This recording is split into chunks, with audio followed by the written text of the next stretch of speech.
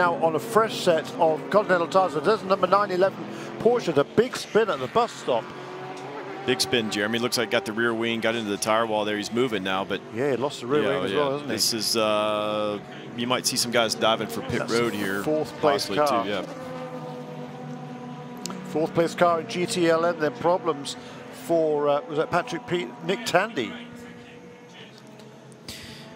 Porsche off on the grass. Sorry, bus stop, bus stop. Yeah, we were just talking about. Yeah, lost the rear wing and definitely had contact with the tire wall there. I don't know.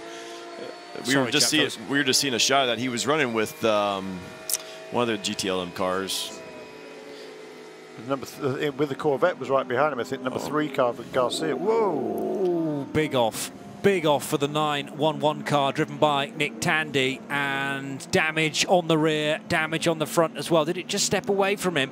That might be what we've been talking about, just getting out of the groove there into the bus stop chicane, and there was zero grip, just a little bit wide on the entry. The car switched ends so quickly. Thankfully, Nick caught the tyres rather than the safer barrier, but it's whipped off the rear wing of that Porsche. It's pummeled both sides of the rear bumper, it looks like, and also caught the front as well. So that car immediately going behind the wall to be received by the team, and they can assess quite how much damage has been done to that car. Thank you to Diana Binks as well, who's just taken over from Shay Adam down in the Continental Tyre pit lane, who reports actually the 9-0 car has got a misfire that they are trying to address. Meanwhile, you've managed to find somebody to chat to.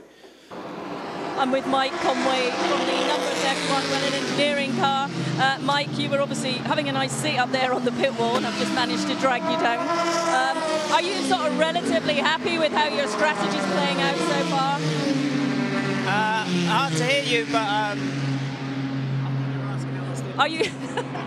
I'm sorry, guys, Mike can't hear me very well.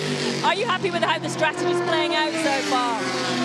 Yeah, it's been tricky. Obviously, my stint was rain on and off, and then I think the car seems okay, seems quick, but I think our sister car seems very quick most of the time, so I think they have the upper hand right now, but we just got to keep hanging in there, keep making no mistakes, and just get through the night and see where we are in the morning, because a few people are dropping out here and there, so just got to keep plugging away. What's the biggest thing that you're finding that you're having to address? What's that, sorry? What's the biggest thing you're finding that you have to address as the night goes?